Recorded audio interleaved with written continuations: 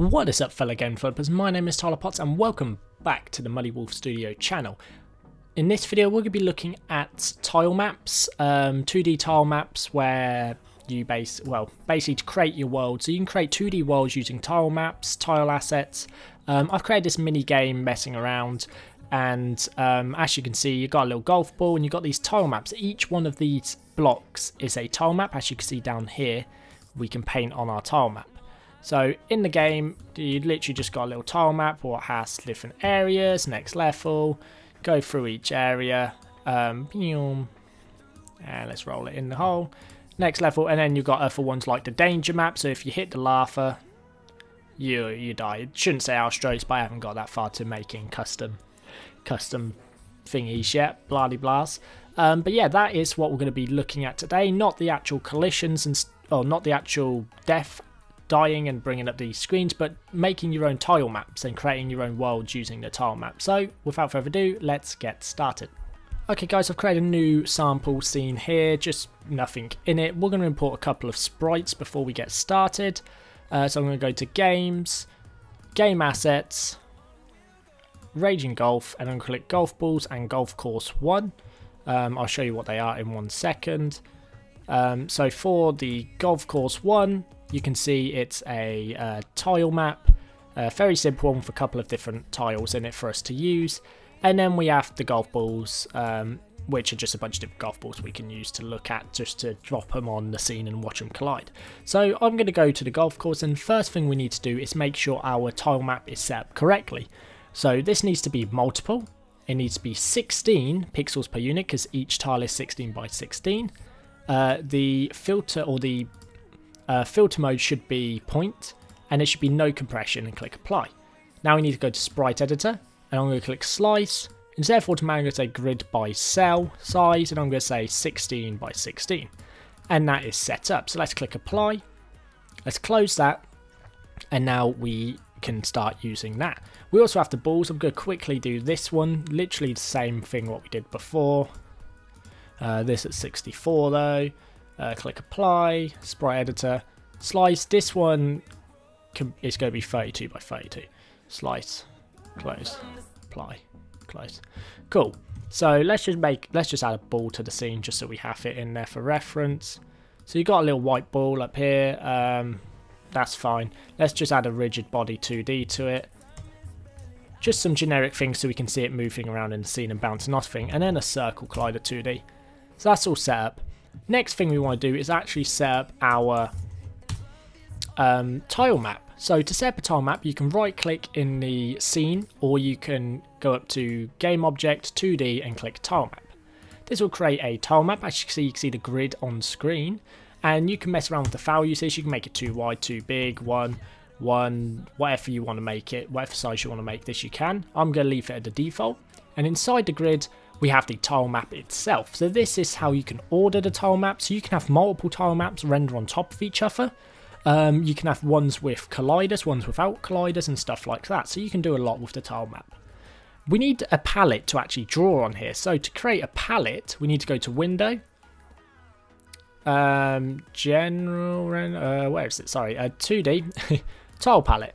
And this will open up this tile palette window. I'm going to dock this at the bottom here.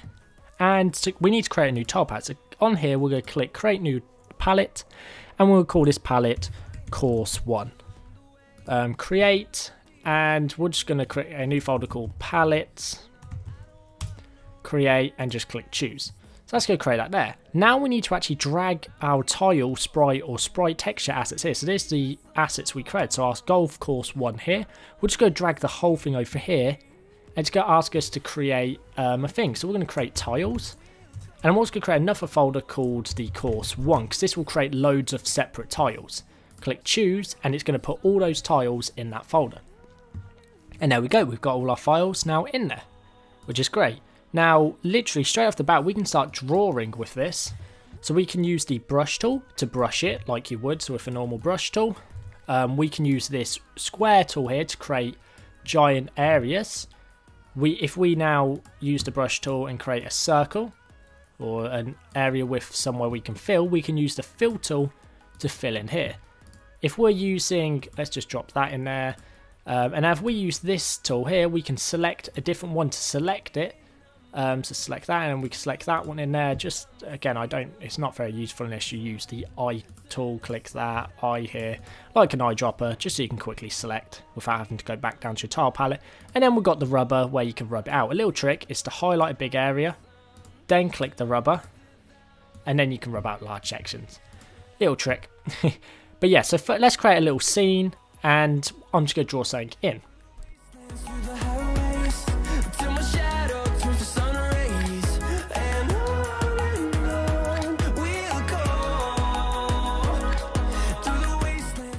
Okay guys, so I've drew this little area, and let's just move our ball. So clicking over here, we can move our ball, come out of the tile asset mode, and put him there. And actually, we've got a little tile area. So if we click play, we should bounce off it, right? You would think that would happen. No, we fall right past it. The reason being is because there's no collider on this. We haven't set any colliders up. And to do the colliders, we go add component, and we say tile collider 2D. And as you can see, it's created a tile map. So now if we hit play, or tiles around our tiles, you'll see it'll now land. But let's look at this. That is not right. That should not look like that. We kind of want it to sit right into the corners, right? We kind of want it to be like a proper ramp. Now, we can modify each one of these shapes using a physics shape. So if we click on our sprite set here, and we click sprite editor, we can go in here and change this to custom physics shape. And now on these, we can actually click generate, and we can actually delete these extra points here. So on this one, let's click generate and create. It shows us the shape, but we can delete the points by pressing on a Mac, command delete or command backspace, or you can press delete on a Windows machine, I believe.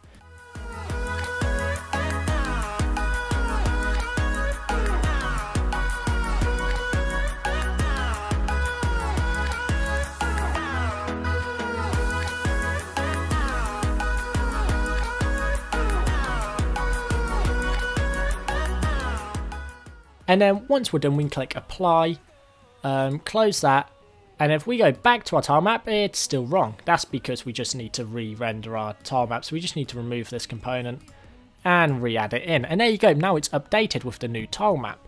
So if we actually drag our ball over here, so it hits the ramp, and we hit play, it should now fall, collide, and roll smoothly down the hill. There we go, and off it goes, which I think is pretty cool. It works, which is great. But at the same time, if you look at this tile map, there's a lot of colliders here, which we don't even need half of these. So how we're going to fix that is we're going to create a composite collider. So we're going to go here, we're going to say composite collider 2D.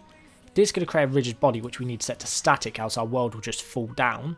But then we need to click use by composite on our tile map collider, and that will join all these into one giant collider around the map, which is great. So now, if we click play, we now just have a much more smooth transaction. So we'll just smoothly go. So normally, sometimes you can get caught in between the different tile map parts, like you can hit off a corner or something. But this one works a lot smoother because it combines all those tile areas. And then we've got this nice smooth map. That's cool, and that's you can use that to create really quick worlds, right? You can use that to create some crazy worlds in very short amounts of time. Another thing we could do is create another tile map. So let's say we want to create lava down here. I have an asset called a magma block, which I'm going to drag in, and if I drag that in, then I can just quickly modify this. This will be 16. It'll be point normal, and click apply. And now we have enough cube. We could create another course for the danger map, but we're just going to drop this in here and click save asset, and it's just going to drop it in there. I've saved it in the wrong place, but that's fine. We can change that later. And now we can draw with this, but we're just going to draw over our assets, and we don't want that. We want a new tile map. So let's actually right click on here, 2D object, create another tile map. In here we can rename this to the danger map, which will be our danger. And if we set the ordering layer to -1, it will draw behind the other layers, which is cool, but to be fair, it's just going to go beside it anyway. But it's just in case any glitches happen. So let's say if you add water flowing behind here too, you can have it flowing out of here or something. Nice little effect. So we've got this, and now we want to select the danger map. This will be our second map, and let's add in our lava. So simple as just dragging it around, adding it in. Let's add it around here too. Now we've got lava on our map too. I'm just going to add this into, let's remove those assets. And now we've got a little lava map to collide on. Obviously we need to add a collider again. So if we go tile collider 2D and also a composite collider 2D and click use by composite and change that to static. Now we've got enough area we can land on. Obviously you want to add a script to this to say on collision enter 2D, destroy the ball, because that would, lava, magma, you know, it probably wouldn't go well with a golf ball. It'd probably melt the golf ball. But we're not going to do the scripts. That's a different topic for a different day. If you want me to build a whole level, let's say a 2D platformer with the tile map in mind, so focus on the tile map and the 2D controller for a 2D platformer, then let me know and I'll do a tutorial on that. Thanks for watching this video, guys. I hope you enjoyed. If you did, don't forget to leave a thumbs up and don't forget to hit that subscribe button. Thanks for watching, guys. Peace out, keep muddy, see you in the next one. Through the wastelands, through the highways, till my shadow turns to sun rays, and